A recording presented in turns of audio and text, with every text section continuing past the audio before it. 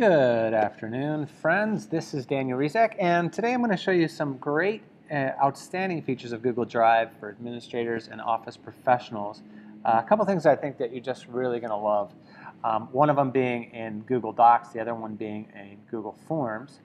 And so what you see here in front of you is you see a planning agenda. And this is something, obviously a lot of teams would use when they're planning something, and it's collaborative. But one thing we've noticed is that if you use the table of contents feature, you don't need to create more agendas for each week. You can just create one running agenda for weeks and weeks and weeks. And then when you add the table of contents, if you want to go down, you can just go to week 1. You can click on the link to go to week 2 and week 3. And if you skip week 3, that's fine. And it's really efficient and quick and not too hard to do. So what I'm going to do is I'm going to take you through how to do this. So I've created a sample agenda over here. And like most agenda type things, it's going to be a portfolio, an outline type of agenda. So I'm going to go and just start with this right here. The only thing about table of contents is they really want you to use this paragraph style, the heading 1. Apply heading 1 to the beginning of your paragraph. So let's do that, and we're going to start with weekly agenda. And I'm just going to put stuff in here for now because I don't have any content. And you see kind of how this goes. That's great. All right, so that'll get me week 1. But now what I want to do is insert my table of contents. So I'm going to go down here, and you see each week now, as I copy the agenda, it will add to it. So I'm going to go ahead and let's say week 2 comes up. And so what I'm going to do is I'm going to copy this. I'm going to go down and copy week 2. So we'll call this week 2 agenda. And let's go ahead and update that. Week 2 agenda. Right? So the week 3 comes by, and we want to go ahead and add week 3's agenda on there. It's very easy to do. We can just copy.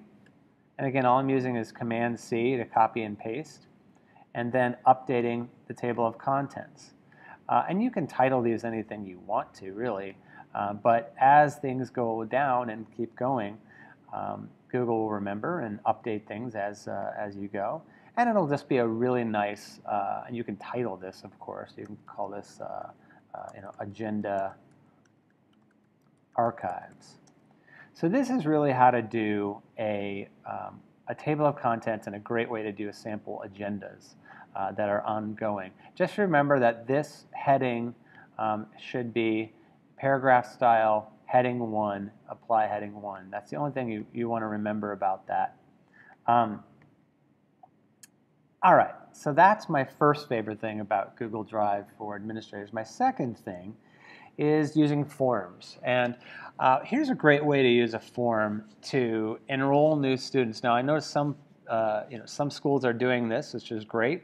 You get a new student, whoever's the first point of contact, maybe that's a secretary or somebody says, hey, there's a new student, let's put their name in, and let's put in which school they're going to. This was for a district that had 3 separate schools, what the grade is, what the start date will be, and then if they have a school ID, you would put that in there.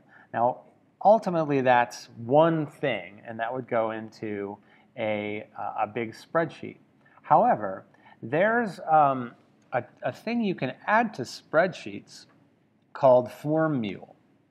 And Formmule allows basically emails to be sent upon submission of a Google form.